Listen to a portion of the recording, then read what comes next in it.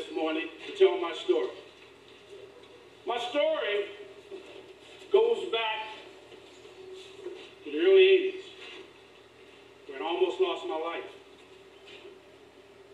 Working for a local company in the Harrisburg area. And as the years have gone by, I've become more compelled to get more involved with safety. I like to tell this story because I feel that it can help someone else. Because I would never want to ever see what happened to me happen to anybody. Never in life.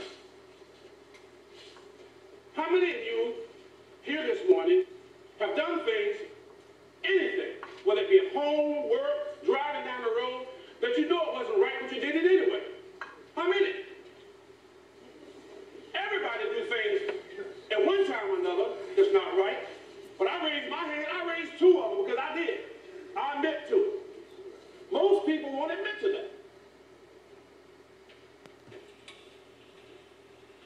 I want you to do something for me. I see a lot of faces in here, a lot of the faces I've seen before in classes that I've done before. I want everybody to take their hand and hold it up in the air like this here. Hold your hand up in the air just like this. Come on, everybody, work with me now, work with me. What I want you to do with your hand, I want you to take your hand and put it down on your chin.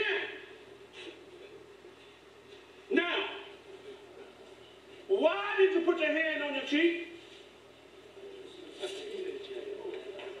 Where did I tell you to put it? Where did I tell you to put your hand? Chin. Is this your chin?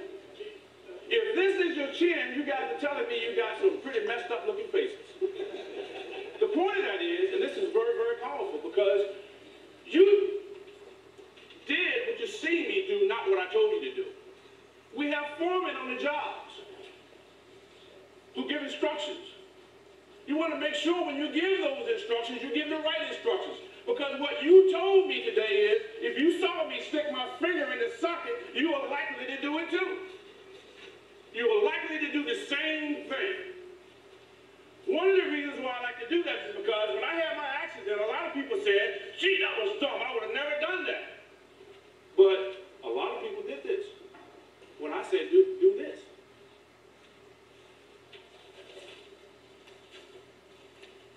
You guys get that? December 3rd, 1980. I went to work one day. It was almost Christmas time, and I was happy. I was so happy because I had all of the toys and all of the gifts for my family. I didn't have to worry about any of that stuff. I worked for one of the largest corporations in the United States of America. Had 150,000 employees. Big company. But I was happy. Had all my toys and gifts and didn't have to worry about it. Got a service call that day. There was no heat. Me being happy, driving down the road. I get to the job site. The customer takes me to the mechanical room and shows me the board that wasn't functioning.